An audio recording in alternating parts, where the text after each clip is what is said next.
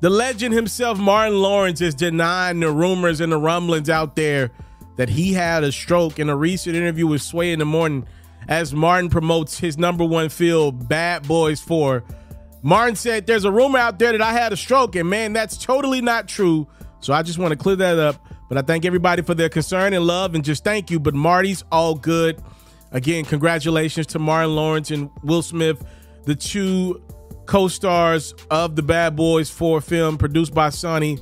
That thing went over $100 million its opening weekend as the #1 film in the country. Congratulations to those dudes, and congratulations to Martin. You know, Will Smith has had so much success at the box office over the years. Martin don't come around that often, and I heard he's about to go do a comedy tour. I'm super happy that Martin's saying his health is good. And let me just be frank with you guys. Watching Bad Boys 3, and then I got a gripe with my supporters. I'm about to call y'all out in a second. I went and seen Bad Boys 4 this week. Let me just say this. Martin looked healthier in Bad Boys 4 than he did Bad Boys 3. And I just think it's a great thing to see. Martin Lawrence is one of our legends. It don't really get too much more legendary than Martin. He pretty much did it at every spectrum, from sitcom to comedy to movies. So I'm happy that Martin's saying he's okay. Hopefully that is the truth. Obviously, people don't owe us any more into their personal lives. I do got a gripe with my supporters, though. I'm kind of mad at y'all, ladies and gentlemen. Y'all told me to go out and see that Bad Boys 4 film. And let me start by acknowledging Martin was great in the film. I thought that was the best Martin Lawrence looked in years. All the jokes, to me, I think the comedic relief part of it was better than he was in Bad Boys 3, which was the reboot. But overall, though, the Bad Boys 4 story to me was underwhelming. It was predictable. There was not a lot of climactic type of energy in the film. I didn't feel the suspense. It felt like a ridiculous superhero movie. I don't know what you're into. I don't watch Marvel. I don't watch any of that type of stuff. I don't need it to be the most realistic thing possible, but I did not need to see Martin and Will killing 10 dudes on one. Hell, now they got the son-in-law. Now he just killed 15 dudes in like one set, and I get it. He was Navy background. The film was just unbelievable to me, and the storyline was predictable. There was no swaying to me. There was no suspense to me. I ain't gonna lie, I ain't like the film, y'all. I thought it was shot perfection to perfection. I thought Martin looked great. I thought Will looked physically phenomenal, right? Playing the role of Mike Lowry. I thought everybody did a good job acting. I just thought the storyline was kind of trash. I'm happy for Will and Martin, them two of my favorites. Will's my favorite of all time.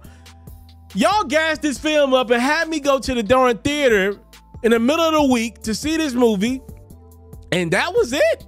Y'all bragging on this movie? Come on, bro. Tyler Perry movies be better than that. I didn't like the film, man. I'm sorry. Martin was funny as hell. The film, I'm talking like 4 out of 10, y'all. I'm sorry, for like 4 out of 10. Y'all let me know, man. Are y'all sure that was the film? But maybe I was supposed to go see something else.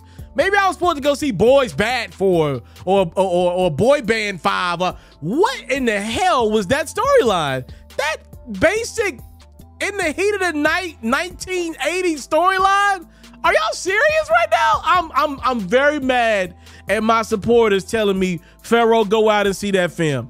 That wasn't it to me. I'm just being honest. Maybe, and is something wrong with me? Because like I feel like every movie I go see, I have this same disappointing feel. Maybe my expectation for film is not fair. Let me know your thoughts on your boy FERRO's reaction to Bad Boys 4. They done made enough money. They got my money. I didn't like the film, though. I didn't. I'm gonna be honest with y'all. Time, love, and support is what your boy would never take for granted. Salute. I'm out. If you are like me and love flexing your NBA knowledge, you should head over to the best place to play fantasy sports. That's Underdog Fantasy. For me, I love the pick'em game. It's super simple to play too. All you gotta do is go to the Underdog Fantasy website or app, pick whether a player will have a higher or lower stat line for that game, Get all your picks right, and you can win up to 20 times your money. And when you sign up, if you use my code FERRO, your deposit will get doubled. You can't beat that. Again, head over to today's sponsor, Underdog Fantasy's website or app, use my code FERRO, and your first deposit will get doubled. Do you want to see your favorite athlete live in action next time they're in your town? Or do you want to see your favorite artist performing in concert next time they're in a city near you? Head over to the SeatGeek website or app and use my code HoopsFerro for $20 off your first purchase. Make sure you subscribe to the It's Mr. Taliaferro YouTube channel, and hey, donate a super chat. Follow me on Facebook at It's Mr. Taliaferro, cop a supporter badge. The Underdog Fantasy promo code is FERRO. The SeatGeek promo code is HoopsFerro.